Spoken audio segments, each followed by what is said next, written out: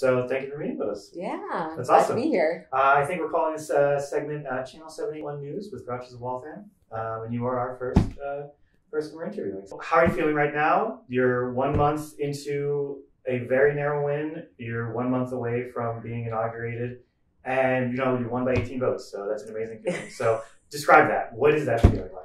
Total excitement, because this has been a goal of mine for a long time.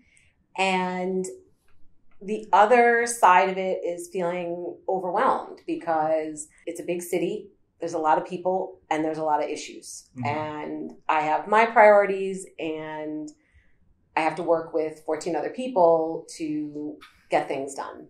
When I found out that I won, I still had nightmares that I didn't win. Oh my God. And part of that was me not accepting that all the work that I did really paid off and allowing myself to say, hey, you actually did something and feel that.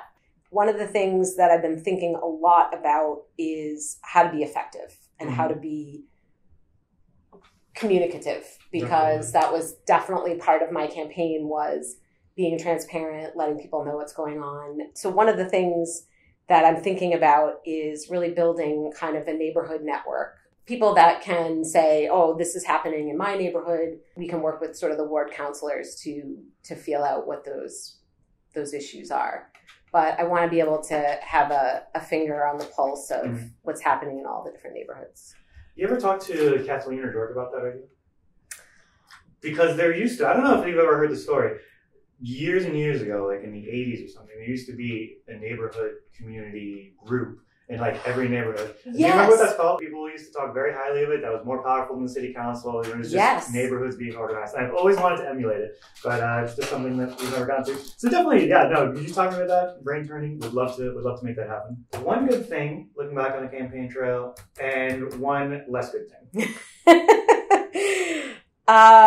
So one good thing was and is that when I drive around Waltham, anywhere I am in Waltham, I'm like, oh yeah, I canvassed that neighborhood. Oh yeah, I talked to that person. Oh yeah, I definitely walked this whole street and met everybody on the street. And I remember things about, the different people that I talked to. And that is just so powerful, because I feel like now going into this job, I have this support system, because a lot of people have said, oh, this is going to be a lonely job and you're going to feel alone a lot of the time. And, I'm looking around the neighborhoods and thinking, how could I feel alone when I've met and connected and truly connected with people? I think that's the best thing that came out of it. So if you want to, would you like to share about a less good thing that is happening on the campaign trail?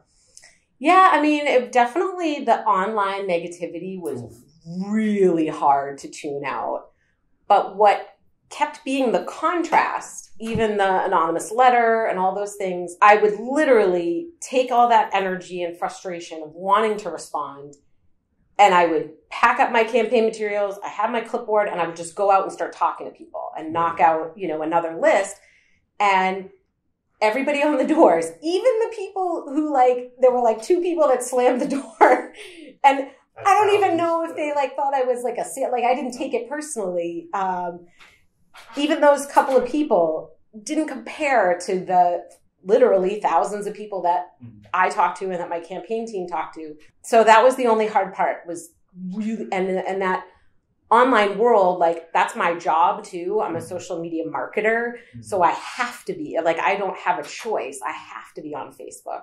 And so to be on Facebook and not see that, and even my husband was texting me, he's like, I know you want to respond right now. He's like, I want to respond right now, but we can't. I texted you too. Don't respond. Don't respond. I so appreciated that, because I literally needed that reminder, because the power of ego and identity online is, you just immediately want to be defensive.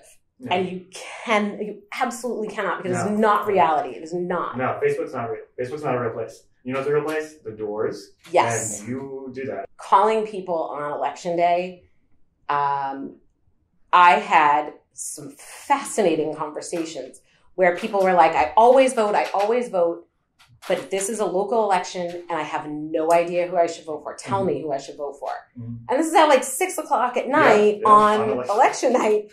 And so I think part of what I want to do is be better about communicating how it all works. And you have laid so much of the groundwork for that in terms of attending all of the meetings, helping people understand just the mechanics of it. Because if it's secretive or cryptic, then people are going to just say, well, I don't have time. I don't have time to understand it. But if we can make it digestible and accessible and clear to people, then they will want to maybe not run for office, like go whole hog, but, you know, they'll be able to dip their toes in and out and say, okay, I have the information I need to make an informed decision. I want to focus more on independent journalism and just getting more information out there, because I found the same thing, was that people did not know what was going on in the city.